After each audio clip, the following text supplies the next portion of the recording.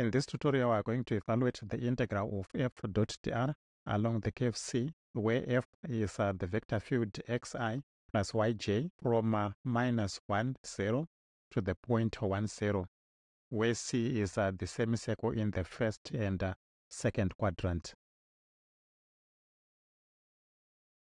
So I'll start by drawing the semicircle in the first and second quadrant from the point -1, 0 to the point 1, 0. So I have my x-axis and then my y-axis there, and the point -1, then the origin, and then the 1 there, and we put a 1 on top there, and we have the semicircle. It's from the point -1, 0 to the point 1, 0, and we'll call that our curve C.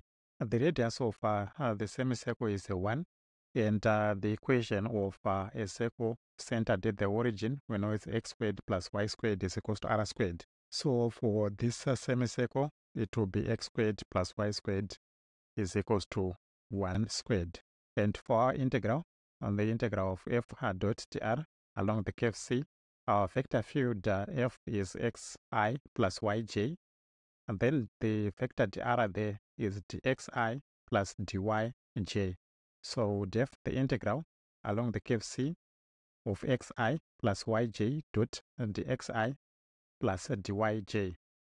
And when you are taking the dot product, we multiply the corresponding elements there, and we get the integral along the curve C of x dx plus y dy.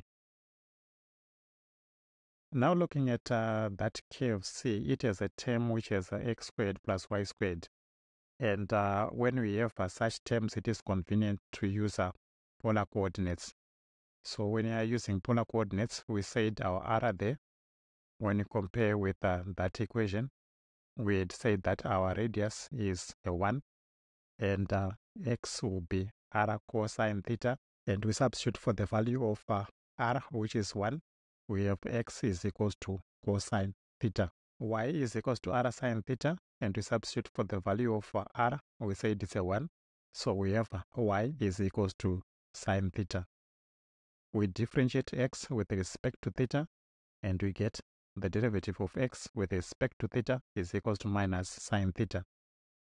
We differentiate y with respect to theta, and we get the derivative of y with respect to theta is equals to cosine theta.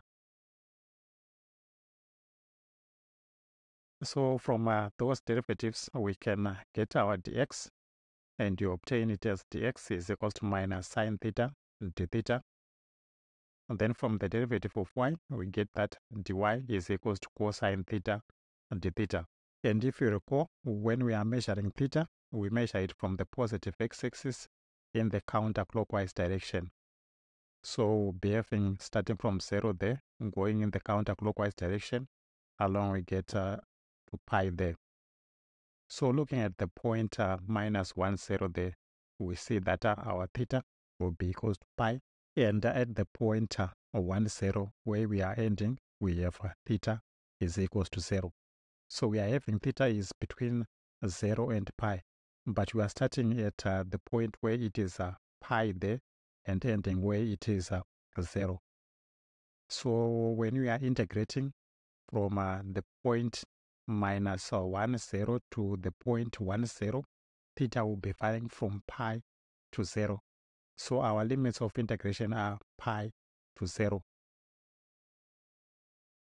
Now looking at that information where we have the x, the dx, the y, the dy, and the limits for theta, we can substitute that into our line integral. And when we substitute those, what we get is the integral from pi to 0 of cosine theta, which is our x, multiplied by minus sine theta d theta, which is our dx, plus sine theta, which is our y, multiplied by cosine theta d theta, which is our dy.